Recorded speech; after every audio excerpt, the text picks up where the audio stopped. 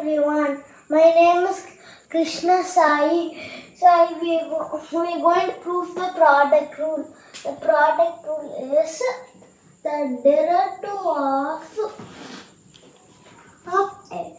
f of x times g of x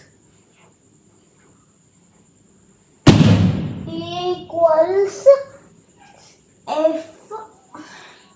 the derivative of f of x times g of x plus f of x times the derivative of g of x. And we are going to prove the product rule. Then the derivative of f of x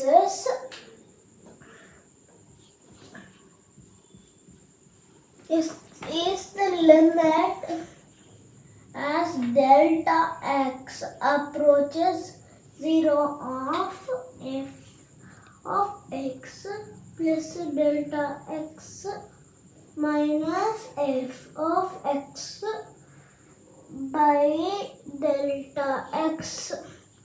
We now will substitute f dash of x in the product rule, which will equal the limit as delta x approaches 0 of f of x plus delta x times g of x plus delta x minus f of x times g of x by delta x. Add and subtract f of x plus delta x times g of x to factor out f of x plus delta x here and g of x here. So equals the limit as delta x approaches 0 of f of x plus delta x times g of x plus delta x minus f of x plus delta x times g of x plus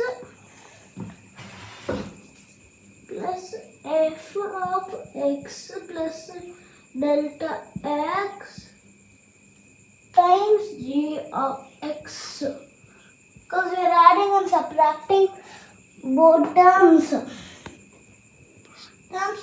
and minus f of x g of x times g of x by delta x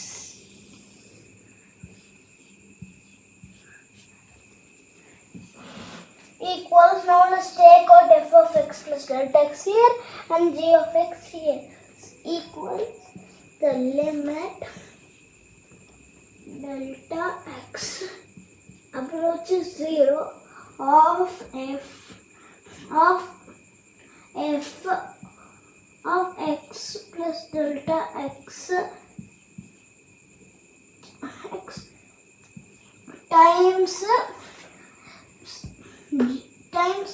g of x plus delta x minus g of x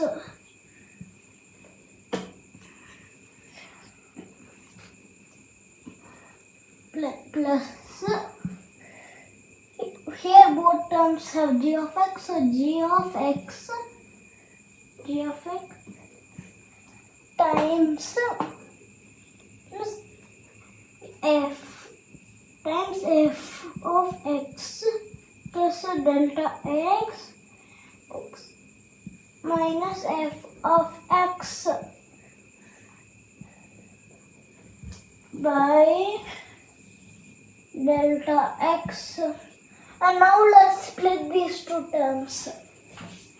Equals the limit as delta x approaches 0 of f of x plus the delta x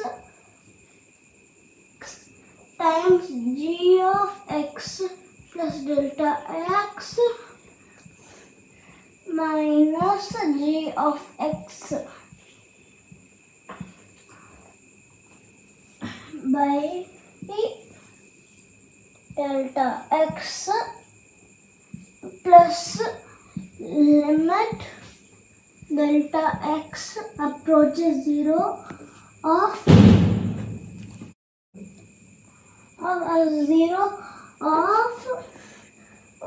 of g of x times f of x plus delta x minus f of x by delta x. Now let's take f of x plus delta x and g of x here. And we know that delta x is very near to 0, so we can just write as f of x. So equals f of x times the limit as delta x approach 0 of